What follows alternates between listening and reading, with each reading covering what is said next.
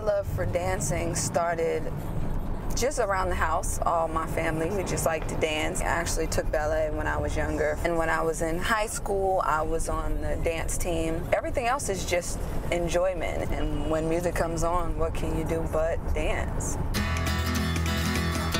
Heading down to my first Zumba class with John Gonzalez. I'm excited to see what he's got for me and if he's gonna tire me out.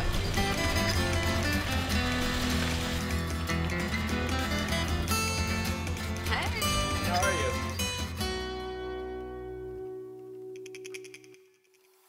It's funny because when I first met John, he seemed a little more reserved and shy and didn't talk a lot. But it was like when the music came on, he was like a whole different person. He got the crowd really like into it. I could look at his facial expressions and I knew, okay, that's what kind of dance it is? Okay, let me make that same facial expression.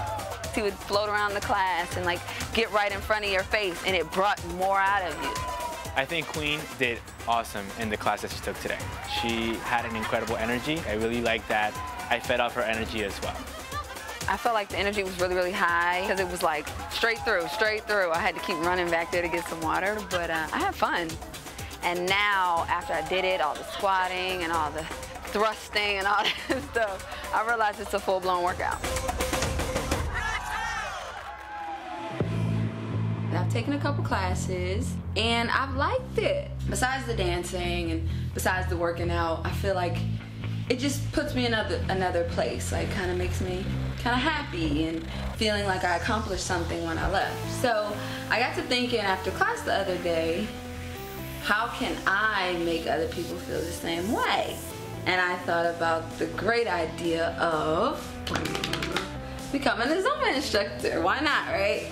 I think one of the cool things about it is it's a chance for me not only to help people with their physical health, but also their mental health.